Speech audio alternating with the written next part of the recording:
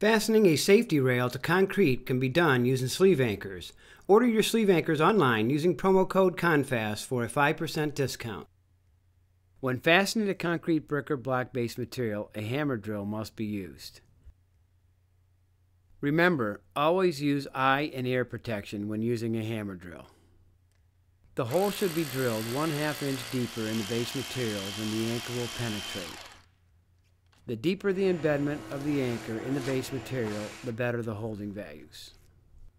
Sleeve anchors are designed for use in concrete brick or block-based material.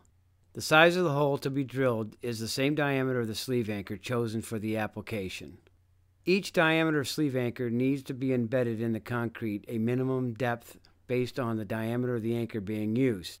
To determine what length anchor is needed, add the thickness of the material being fastened to the minimum embedment.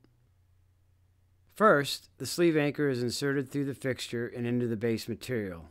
Next, using a wrench, turn the nut 2 to 4 times until snug.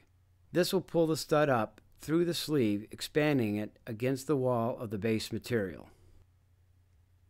When working in outdoor environments, stainless steel anchors should be used for increased rust resistance.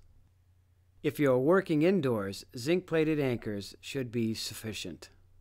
As a rule of thumb, the anchor should be spaced a minimum of 10 anchor diameters away from each other and no closer than 5 anchor diameters from an unsupported edge.